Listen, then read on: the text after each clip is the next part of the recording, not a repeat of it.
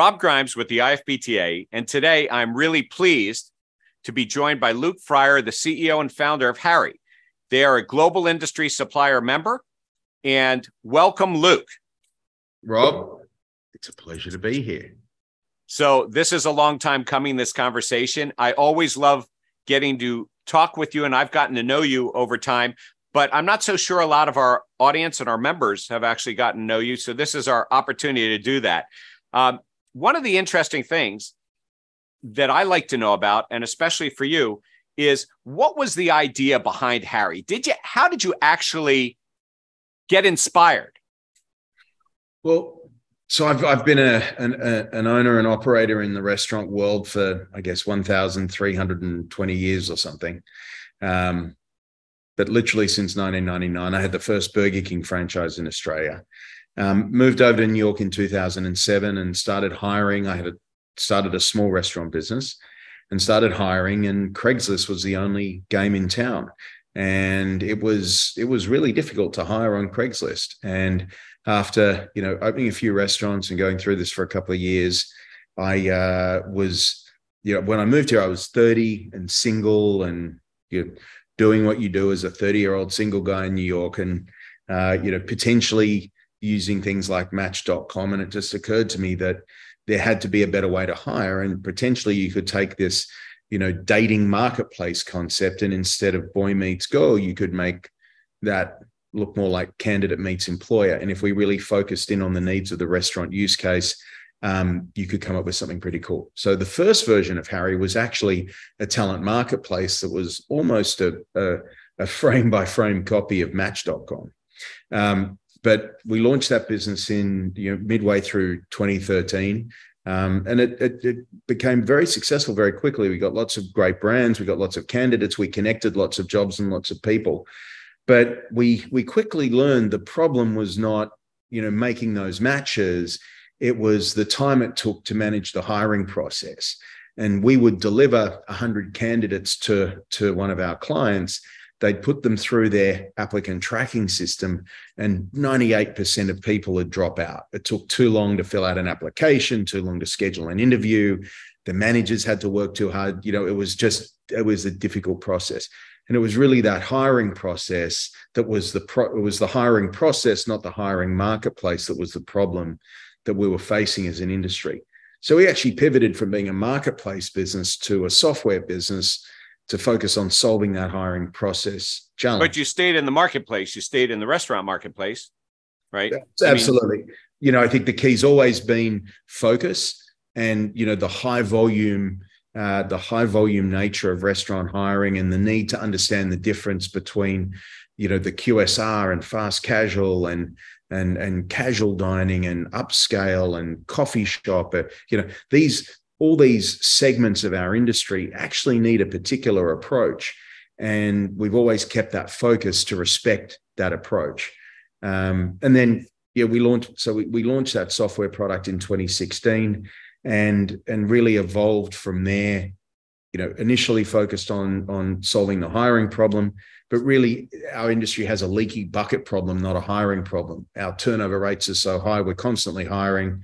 And we've evolved what we do to really focus on that retention challenge through, how we better impact the day-to-day working lives of employees and managers. Am I allowed to say that you have sort of an interesting timing factor here? I mean, nobody can predict the future. Maybe you can, but you started in hiring as the base because you saw a need for this. And yet our industry today, even though you've added all these other pieces, and you're talking about 2016, right? So who would have known, that 4 years later, we would have had something that would create, chaos in the industry. And now we clearly have a hiring issue, even though that's where you started and you evolved into other things. At your core root, you were solving a problem that even more so today is a huge problem. I mean, look, I think it's a long-term cancer in the economics. It's in the economics and the stability of the industry, right? I mean, there were very high turnover rates before the pandemic. I mean, I think, if we, and my background has been quite heavily skewed to QSR. I mean, we've been running 130% turnover at an hourly employee level before the pandemic. Now that went up to, 150, 170%. But you know, there's always these numbers that float around. It costs $1,500 to replace a minimum wage employee, or $3,000. I mean, pick whatever number you want. But as from an operator's perspective, I always looked and said, like, how much have I actually paid in wages to someone who's come and worked with me for a week or for a month and then just left? Because like I got zero productivity, right? In fact, I had to invest more time in terms of training or how long it took to hire the person or whatever. And when you sort of add those numbers up, it just becomes so it's about hiring the right people in the first place. It's a little, what's weight loss, right? Weight loss is really simple. You kind of eat less calories and work out more and you lose weight. So retention is really simple as well. You hire a little bit better and you especially focus on the early experience of the employee, right? Just like with weight loss, easy to say, much harder to do. But yes, it's about hiring better. I think there's a lot of things we do that there's a lot of basic things we can do better in the hiring process, right? Well, so wait a minute, but you focused on the food service restaurant marketplace. There were some competitors that did little bits and pieces of it. Maybe they're not competitors because they weren't end to end and they certainly didn't have a focus in the space. So what is the secret sauce here in Harri that makes you able to solve the weight loss problem? Because we know it's not as simple as that, so what is the secret sauce in there that makes you different from all the different parts and pieces? I think, look, the simple premise of being able to hire your team and manage your team in one place creates a single place to do things. It just makes things easier for managers. But I guess on the back end for us, it allows us to see and handle a huge amount of data that can start to bring intelligence into these processes. And there is no silver bullet, right? There's no silver bullet in the hiring process. There's no silver bullet in the day-to-day workforce management process, workflows either. It is about making consistent, incremental, intelligent gains on this that will allow us to attack this problem from a range of different angles. And our secret sauce will continue to be industry focus, because again, the nuances we face are very different.